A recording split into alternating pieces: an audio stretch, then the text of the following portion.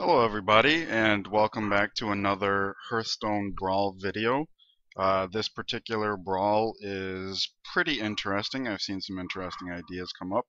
The reason I wanted to release a video is because I don't normally enjoy the Brawls beyond picking up the free pack or whatever, or just a little bit of experimentation, but every now and then there's a brawl that has pretty immense replay value. I've been playing this one quite a bit just because not only to get the various rewards, even though they're only cosmetic, but also because I got the quest to win 5 brawls. As you can see, I've got my deck tracker up on screen just to show you that it's currently on a 10-0 win streak. When I first put the deck together, the deck tracker was not tracking it because I guess it doesn't do that when you're doing brawls. But once it figured out enough of the deck composition, I guess it started to. So I probably, before it started tracking wins, I probably had like another 10 victories and maybe 1 loss. I'm literally saying I think I've just lost the 1 game with this deck. And so I wanted to showcase it, play a few games for you, show you what it's about. As you can see, there's lots of minions that basically, if they're damaged or if they're killed, it's actually beneficial to me. I also have Commanding Shout. Times like when you're playing like a Raging Worgen, for example, it's a good way to make sure he doesn't actually get killed. Same thing with like the Bloodhoof Brave and the Grim Patrons. The deck works really well. It's got a really nice curve. It's got a couple of the fiery war axes in it.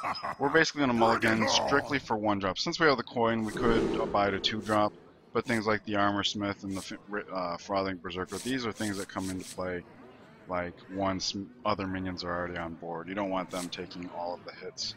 So I'm tempted to keep the fiery war axe, but we do really want... No, I guess it doesn't matter. I guess I'm getting kind of cocky because I'm on a 10-0 win streak for sure. Like I said, I believe it's longer than that. Alright, Nerubian Egg is a good first drop. Commanding Shout's pretty bad to have at this point because we actually want the egg to die, for example.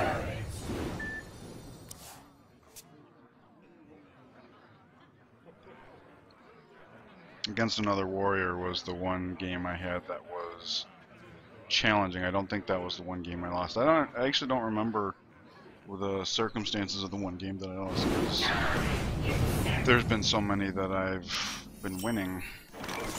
Alright, so I could just play the Dragon Egg here and save the coin for a bit later. That's not a bad idea.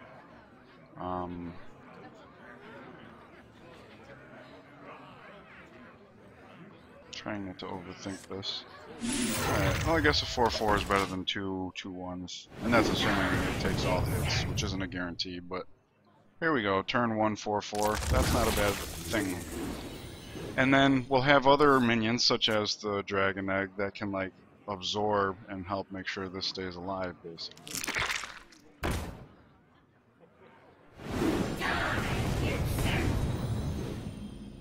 Alright, so here what I could do, like if he had popped the egg and he had a 4-4, I could say Commanding Shout. I don't think it's the best idea, so I'm just going to play a 2 drop to stay on curve. Obviously the Dragon Egg would potentially be better, but I'm just trying to stay on curve. And basically the idea is, because we're a warrior, we can armor up. We've got the Armorsmith, so as Rag grows larger and larger, it's possible that you just basically become invincible, more or less. His egg is popped, and that's unfortunate. Alright. Now if I played the Armorsmith here, it would kind of be a waste. I'd really like a Commanding Shout, but... yeah, unfortunately... Who you want to kill? Alright, well the opponent's already half dead, so as you can see... Alright, that's good. As long as it doesn't kill the Berserker. Good. Good. So yeah, the opponent's already at half health and we're actually above starting health. We have a better board presence. For now anyways. We did have a bad draw here with the 2 commanding shouts. It's time for a little blood. So looks like we're pretty much on the same page here as far as what's going on here. Execute. Yeah, I did. The other warrior I met before was more of like a controlling guy.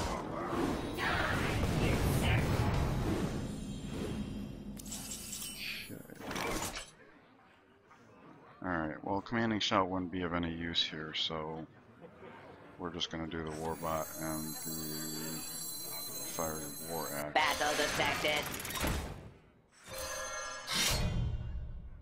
I'm tempted to just go face here. However, I'm going to take out the thing with the most health just because we don't want his minion's health absorbing the Ragnaros hits.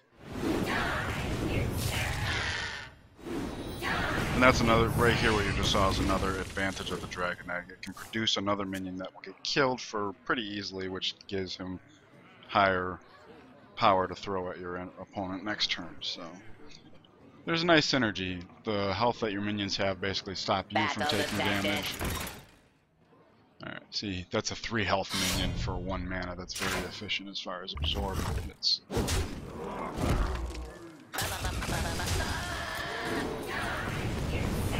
Alright, Berserker is killed. Very good. Alright, Raging Worgen along with armor up seems good enough. Actually, because I've got the Raging Worgen, I'm thinking I'm going to command and shout. That way I'll have a 4-1 Wind Fury. Well, not a 4-1 Wind Fury, but the chances are, yeah, I like that idea.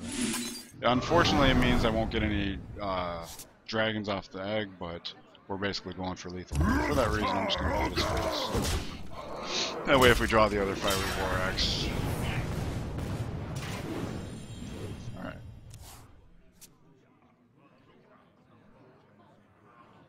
So chances are he would want to swing the axe to my face. That'll kill my minions.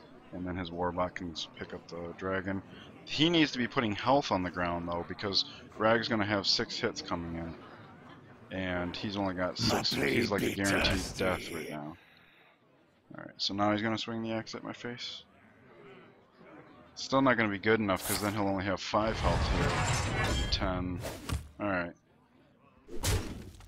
Oh, it's strange to me that he did it that way. That might be right, though. I don't know. Okay, so Rag could just potentially kill him outright. Not likely, but it's possible.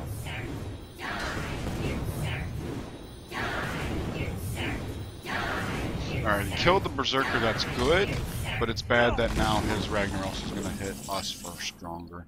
Oh, there we go, perfect. Lots of absorption. Both of these minions produce other minions, which gives Ragnaros more targets, which dilutes his likelihood of hitting us. There we go. The only downside to Grim Patron is it's annoying to listen to. I actually stopped playing Hearthstone just before Blackrock Mountain, so I wasn't actually around for the Grim Patron abuse and the everybody get in here spam. So this is a new form of annoyance for me. It's probably a trip down memory lane for many of you. Alright, so as you can see, that was more or less a mirror match. The fact that he was running executes is why he lost. You just got to play aggressively. In fact, because of the need for aggression here, the Acolyte of Pain in my deck almost sometimes seems like it's not the best idea. But otherwise I wouldn't have much in the way of 3-drops, so that's what it's there for. But yeah, because of the deck's curve, like there's almost... I usually win right as I'm emptying my hand, unless I do get an Acolyte of Pain. But the deeper you get in your deck, the more options you have, the greater your chances of finding like Armorsmith and the Frothing Berserker, for example. The Flinger, the Bloodhoof Brave, the Grim Patron, you know. It curves nicely. It's got a lot to play in the beginning. Is that the guy we just played? It is not. Okay, we don't have a 1-drop, so I gotta throw it all away. It's pretty imperative that you pay on curve. That way you can start absorbing the Ragnaros hits to your face and also start pushing back against your opponent. So here, if we're lucky enough for the egg to take both hits, it's turn 1, 2, 2 ones. We put our opponent under great pressure. And if not, if it only hits once, we can rampage and use it to kill other stuff and make even more dragons. Okay, so we get 2 2-1s. That's not bad at all. And we ramp him up to have a power of 3, which makes him more likely to kill the opponent's stuff. So right away, we're off to the races here, which is fantastic. Especially since we did have a high curve draw, which is not good. He gets his card. He absorbs 2 hits. It's unfortunate for us, but alright, that's a weak play. Playing off curve, but I don't really have much choice. Hopefully the Warbot does get hurt, but not killed, so I can have a Rampage target, because otherwise I have nothing to do next turn. Yet. Oh dear. 2 damage to him. That's awesome. Alright, so let's actually Commanding Shout here, and we'll save the Rampage for next turn. Draw a card, maybe we'll get a 1-drop. We did. That's excellent. Especially since the Commanding Shot, yeah. So I will go ahead and do that. Make that sacrifice. Because it doesn't kill our minions. And the rag, we absorbed all but 1 rag hit, which is great. So that was the first time I've actually seen Commanding Shout be that significant of a play. Usually it's just for drawing another card and keeping a Raging Worgen alive. Alright, so Rampage is +3/+3? Yeah. So if he does get the Devil Sword, we can just... Alright, so we've got a pair of Rampages. I'm just going to go for lethal here. I could do the Bloodhoof Brave, but I've already got a Grim Patron, and we've got the initiative, so let's just do this.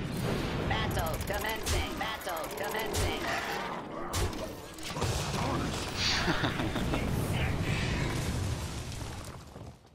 And both live, that's awesome.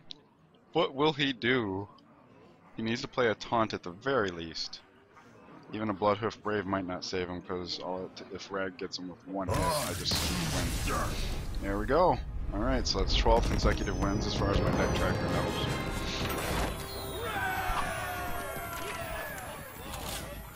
Alright, we'll play one more. I like making these types of videos with 3 games just to give a fair cross-section. Whoops. Accidentally clicked off.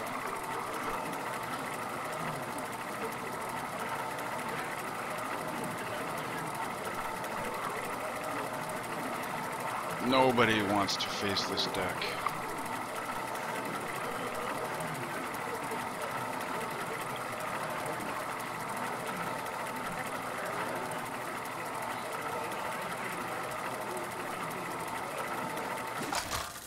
Alrighty. A worthy opponent. Well, good. I was kind of looking for one of those. Garrosh versus Garrosh. Victory! Potential mirror matchup. Alright, we go first. We've got the Dragon Egg. That's very good. Then we got the Runic Egg, which I don't necessarily want to play right away, but we do not have a 2-drop, and there was no way I was going to keep Commanding Shot when the only minions I have are ones that I want to be able to accept the damage. Because that's the problem, right? Like, if you have Commanding Shout active, then, like, the last damage to an Acolyte of Pain, that's very good. The last damage to an Acolyte of Pain will not draw you a card. The last damage to, like, a Runic Egg will not draw you a card. The last damage to a Dragon Egg won't actually produce a dragon. So, Commanding Shout can backfire in the way. Okay, so he doesn't actually get hit at all, which is nice, because that means we can actually limit him to a single dragon, which is good. Alright, it's unfortunate that our dragon got killed, but Ragnarok's grows. Okay. So we take on 2. Why didn't we take on 2? He killed both my dragons just now. Huh, very bizarre. I'm in charge now. Yeah, that doesn't do anything, buddy.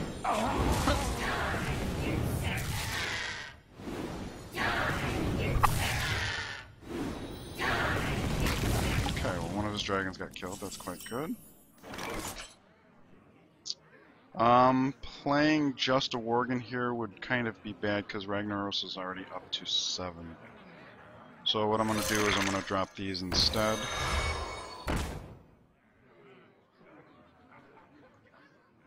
And I'm not worried about his dragon killing these, so I'll let him do...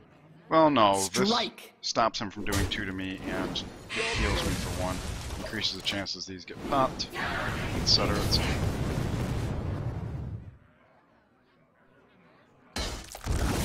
So I do enjoy that outcome. Alright, so 4 we have the option of War Axe and Berserker, which is nice. Yeah, Ragnaros grows through to be quite good. Wow, why would he give me that? Alright, so hopefully 3 hits come so that my axe just breaks it and I go through. Yeah, I don't think this is a good card in this particular brawl, especially once Ragnaros has already grown to this big. Wow!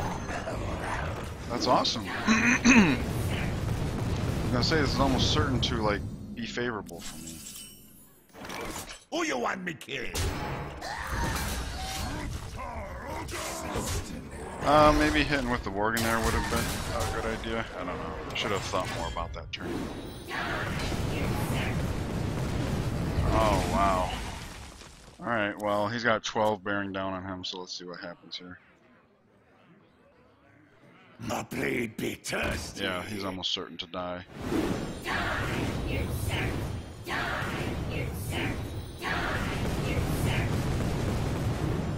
Didn't die? Oh, okay. Alright. So this is pretty much a guarantee here. Oh yeah, especially if I make it to where my guy can't even die.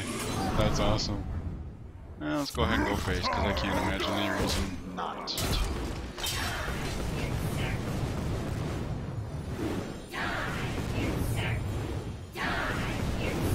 Yeah, I was pretty much guaranteed to walk away with a 5-1 here, so...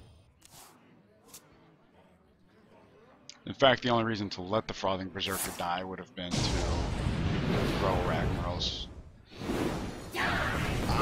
There we have it.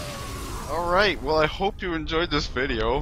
This brawl is particularly, well I should say this deck is particularly fun. Its win rate is just through the roof, so that's awesome. Wanted to share it with you guys, hope you enjoy the rest of the Midsummer Fire Festival, and I'll see you in the next one. Take care.